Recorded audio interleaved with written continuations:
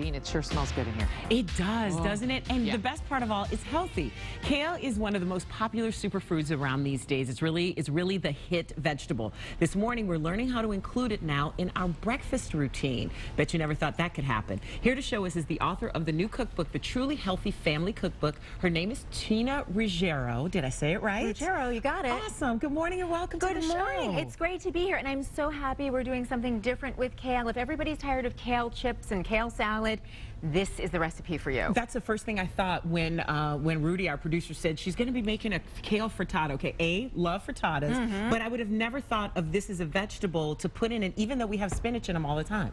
You know something? People need to start thinking out of the box. You can do amazing things with simple everyday ingredients, which is what I've done in my new book, to make really new recipes that will tantalize your taste buds and get you excited about eating healthy. Now, what is it about kale that makes it so healthy, that makes everybody so into it right now? It is very, very high in antioxidants, vitamin A and vitamin K, and those have been shown to fight cancer. And also to slow aging? And to slow aging. Okay. And you to know, that's slow important aging. too. Not that cancer fighting isn't good. But is. I'm like, wait a minute, antioxidants, that's in our moisturizers. Yes, you know something, aging is inevitable. So, you know, I think it may slow it down. Okay. But in terms of fighting cancer, and especially since it's Breast Cancer Awareness Month, you know, get your kale in. I mean, we definitely should have more kale. And how much should we be having a day or during the week? Like, how many servings of it? You want to have at least 6 servings of fruits and veggies every day. And if you have a slice of my frittata in the morning, that's probably a half a cup of vegetables right there. Oh, wow. So it's an easy way to get veggies in the morning. All right, now tell us what the frittata is. Okay, so a frittata is like an omelet. Instead of making the eggs first and adding the filling as we would an omelet, with a frittata you mix everything together. Now if you go to Italy and you eat it, it's going to be served at room temperature. Oh, really? Here you tend to get it warmed. So what I'm going to do is I'm going to start to make this by browning about a cup of red potatoes. I like that potatoes are still part of your Truly Healthy Family Cookbook, because you know how sometimes we think carbs are like off limits and that sort of thing, but this can be healthy, or part of a healthy diet. Who's running in the marathon on Sunday?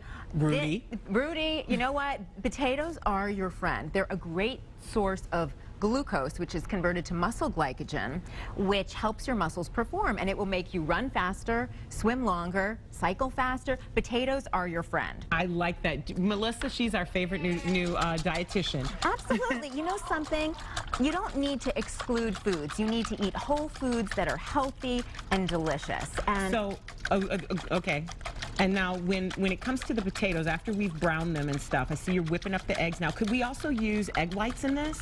Use the whole egg. Really? Egg is a source of choline, which is a B vitamin, and choline helps with energy metabolism. So you want to fire up your metabolism? Have an egg. And that's in the yolk? That is in the yolk. Ah, so we always, you know what, it's weird how we've been told to leave things out because they weren't healthy for us, but the things that we're leaving out could be hurting us. Exactly. Interesting. Exactly. You get my pun. Okay, now what's that you're adding? Okay, adding a little bit of garlic, about 5 cloves. Okay, this is how I know you're Italian. That's a little bit. five cloves, that's not a lot.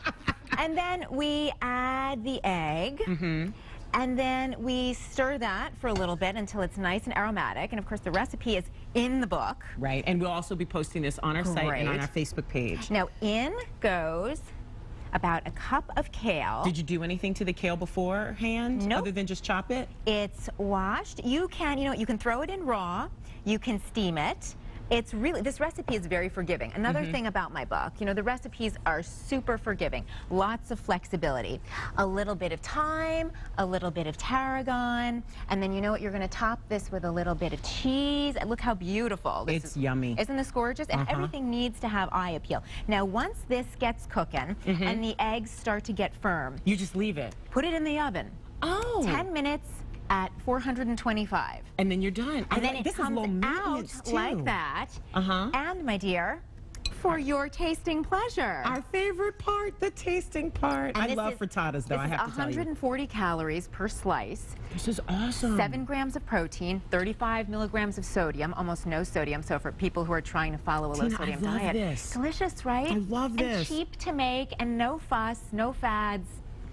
Listen, if you want to meet Tina, you can this weekend. She's got a lot of great recipes, including cocktails in her Truly Healthy Family Cookbook. You can find this recipe on our site, as we said, but then if you want to get more, get her book and then let her sign it while she does her cooking demo. It's going to be happening downtown at the Bloomie's Home Store on 600 North Wabash, Saturday from noon until 3, and all the info is on her website, which I'm assuming has lots of great recipes too, right? Lots of great recipes. Sign up for my newsletter, chat with me. I'm very accessible. I love that. Thank you so much for coming in. Thank you. Buon appetito. Thank you.